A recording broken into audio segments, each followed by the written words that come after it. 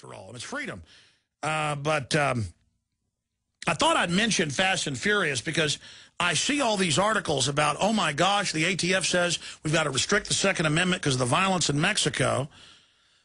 And then in these articles, all over the newspapers, all over television, they never mention the big scandal going on right now.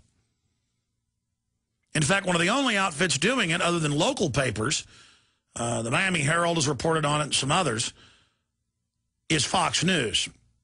That's why you see them about to be brought down in England and maybe even here in the U.S. Not that they're perfect, but anytime, if you're part of the establishment, you can get away with anything you want. How many women did Bill Clinton rape and admittedly pay off later? Violently beat the daylights out of them, bite their faces while he raped them. That was in federal court cases, and he didn't deny it. He paid them off. Why are they always allowed to do whatever they want? See, it's like I told you, Dominique Strauss-Kahn. I said, I don't like Kahn. I don't like the IMF. But I said, this guy wouldn't have gotten in trouble in New York if it wasn't a setup. Because if you're part of the establishment and in good graces, they catch UN diplomats all the time in New York with dead women in their apartments, and they don't get in trouble. I mean, I see that all the time. Or sex slaves chained up, or drugs, because the diplomatic immunity, literally.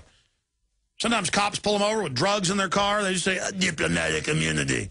Literally, like in the movies. But Dominique Strauss-Kahn, then later it came out he was set up. The woman was reportedly a prostitute working for organized crime. And it was confirmed that his political enemy, Nicolas Sarkozy, who was 10 points behind him in presidential polls, Kahn was getting ready to run against him in next year's election. Turns out that they Twittered a little early and announced he'd been arrested before he'd been arrested, or it was even in the news, and they knew what for, and they had to admit, well, we had spies following him, and it's an intelligence operation.